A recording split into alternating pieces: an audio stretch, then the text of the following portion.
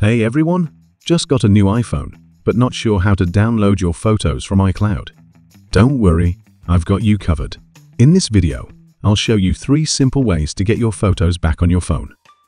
First, open Settings. Tap your profile at the top. Then select iCloud and go to Photos. From here, toggle on Sync this iPhone, and that's it.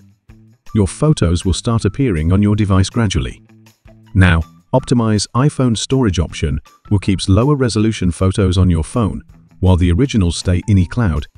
If you want all your photos stored directly on your phone, choose Download and keep originals. This downloads the full resolution photos to your iPhone. No waiting needed.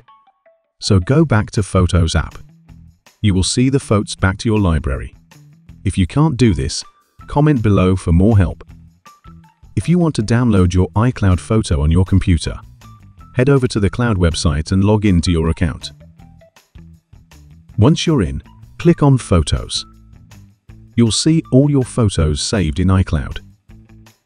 Select the photos you want, then click the Download button in the top right corner. Then your photos will be downloaded on your computer. It's pretty easy.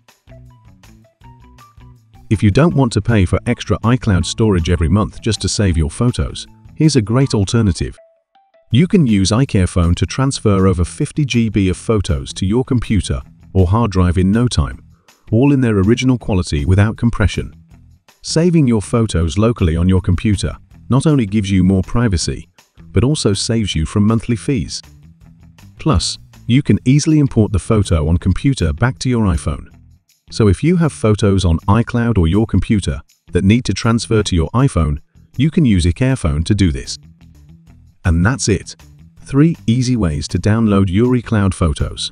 If you found this video helpful, don't forget to give it a thumbs up and subscribe for more iPhone tips and tricks. Thanks for watching, and see you in the next one.